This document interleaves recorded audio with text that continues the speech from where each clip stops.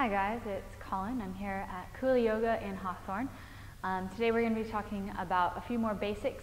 We're going to talk about baby cobra, cobra, and up dog. Now, they're quite different, and it is one of the biggest mistakes we tend to make in our first few classes of yoga, is trying to delineate what a real up dog is, what a cobra is, what a baby cobra is. So we're just going to talk about first where the strength is in the postures. We want to make sure that we are engaging in the low back and that we actually are drawing the shoulder blades back and down. You don't want to crunch the spine, but you want to make sure you're using the muscle, not just kind of collapsing into the joint.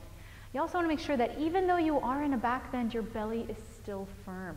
So we don't just flare open and just let everything sort of go.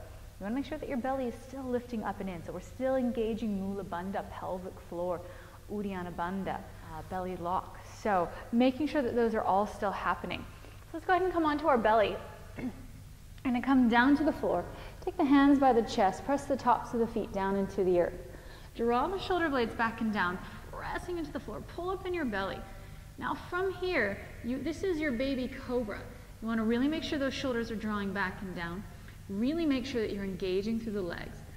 Now, if you're in real baby cobra, you should be able to pick up your hands and nothing should change. Nothing should change. So your cobra, you can put a little bit more pressure into the hands, but you're still drawing mostly down through the back. So even if you pick up your hands, not much should change. You're still trying to find that sensation of drawing shoulders back, pulling up in the belly, pressing the feet down. Awesome, just release down. And just rest. Awesome. So the next thing we're going to talk about is our up dog. So up dog is a little bit different. We are on the tops of the feet, thighs are lifted, shoulders are back and down.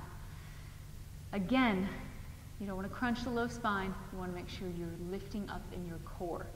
So up dog, we draw the shoulders back, we press into the hands, thighs are lifted, shoulders back and down. Draw the heart upwards. Awesome. Go ahead and release down. Just come into seated for a moment. Now oftentimes with baby cobra, we will come into it from a little bit of a lower stance. So we will come into it from knees, chest, chin, slide through, draw the shoulders back, baby cobra, right? But if you are coming into it from your plank, you want to make sure you just keep those elbows tight as you lower, and then release the toes and draw the shoulder blades back and down. Conversely, if you're coming into your up dog from here, as you lower down, we roll through to the tops of the feet and draw those shoulders back and down, thighs lifted, and then lift back, down dog. Awesome. Wiggle it out. Awesome.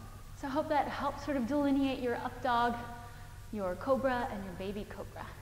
Thanks. Namaste.